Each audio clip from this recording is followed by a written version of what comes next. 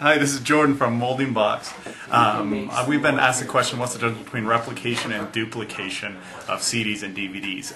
The main difference is duplication is burned. It's a burn on a blank CD that you get. DVDs usually have a purple bottom, where CDs have like a blue, green, something bottom.